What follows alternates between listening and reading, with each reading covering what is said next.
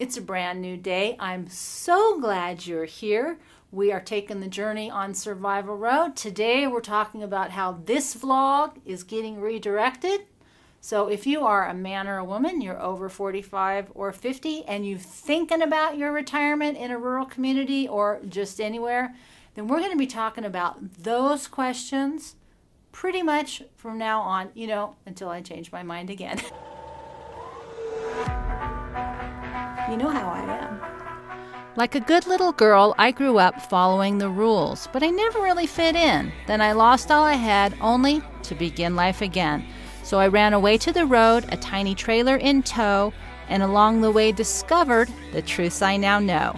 So take a deep breath, grab a good cup of joe, 'cause this world, it's a changin'. Inhale, here we go.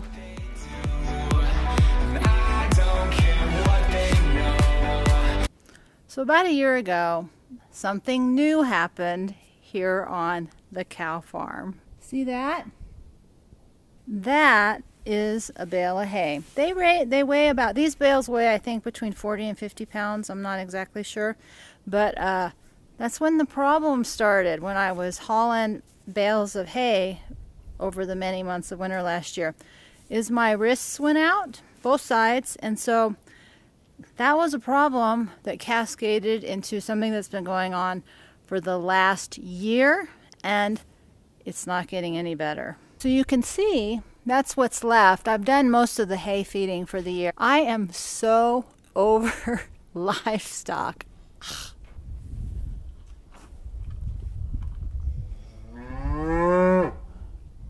That's the signal that they want more food. My life consists of the cat yelling at me, the cows yelling at me, the dog staring at me. He doesn't complain. All I do around here is feed everything. Everybody gives you advice, yeah, on how to live your life, how to live your life. Don't you know that life is full of surprises? You better realize, better realize. Nobody knows, nobody knows what's in your soul. For all of you who want to homestead and take care of livestock, it is really hard work. Think twice, think 3 times, think 4 times, think 5 times. It is a lot of work, 24/7, 365. You can do it right now, yeah. You can do it right now. Oh, there goes the wind. It's this amazingly rare phenomenon. There is no wind. That never happens here. We've been trapped inside for the last 3 days because it's been stormy and snowy and miserable. So happy to be outside. All right, so the second thing that's happened is I have entered into that phase where I have to seriously consider how I am going to be a caregiver for my parents. And so while I don't have to be there full-time right now, I do desperately need to be able to get back and forth, which is not something that's easy to do, even if you are living in a mobile trailer. But that's really changed the trajectory of what the future will look like. But more importantly, I started looking up the statistics. Oh my God. If you are in the late stages of the baby boomer category, or even in your 40s, oh my God. There is some serious, scary factoids coming your way. So I have just been taken aback by how, oh my God, it is. So that's really changed a lot of my thinking. Still going wild, but we're going to be expanding to talking about what the future really holds and who we can be in it, not just from a general perspective, but little old people, because the future is full of single old women. This was not my plan. I'm sure it wasn't yours either. Oh my God.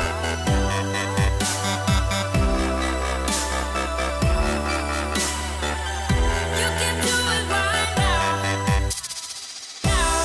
Now, right now. It's still a little bit chilly, but the sun is out. I am so happy. So the third thing that I've been thinking about is related to the first thing and the second thing, which is I hurt myself. It's been a year. I have not been able to fix myself. Normally I can.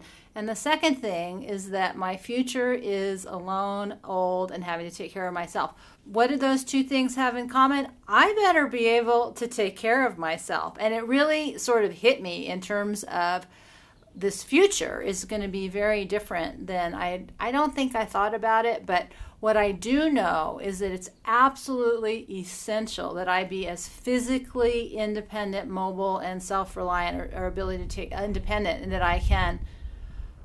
The wind is back. If I don't, things might be really bad. I've worked in nursing homes. You do not want to have to go to a nursing home, and that's even assuming there'll be people to staff the nursing homes. I don't want to be at a nursing home. So in terms of what I'm really shifting and what I was thinking, how can I make a living? How can I travel back and forth to through the Southwest and put all these pieces together? One of the things that I feel strongly about, which you know also, is small towns. And so really the focus of this vlog is going to be asking just a couple questions based on what my story is. And so this is for you too. So when you think about your life, how do you plan on living it? How do you plan on retiring? And you know, I hadn't really thought about that because I'm not quite there yet. But so my question for myself, which I'm asking for you too, is twofold. One is, what does it even mean to be over 50 anymore? Because I don't like thinking of myself as an old lady, but technically I'm an old lady. That doesn't really work for me.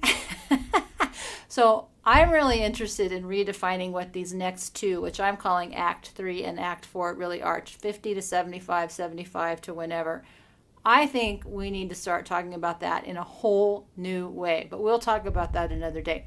The second thing that I'm really interested in is, what will the future look like, and who do I need to be in that future? And that's my question to you. So we're going to be talking about things, about what does it mean to even age, and what are the potentials? How independent or how healthy can I be as I get older? Because I'm starting to see the signs. I am not excited about them, but they are there. Do you have problems? So the takeaway for me, which I hope you will walk this path with me, is I really want to explore some of these ideas in terms of keeping myself healthy, how I can become, you know, lighter, leaner, stronger, faster in a whole new way. I've got all this really interesting stuff I've been learning about lately. And two, what does it even mean to be old? And you know, what's really interesting is there's not even a big YouTube demographic for that. It's women over 55, I guess, so yeehaw for you if you're here with me, is the fastest growing market on YouTube, but we are not the biggest market on YouTube. And I do not want to talk about makeup or hairstyle or hiding my wrinkles. They are there. Life goes on.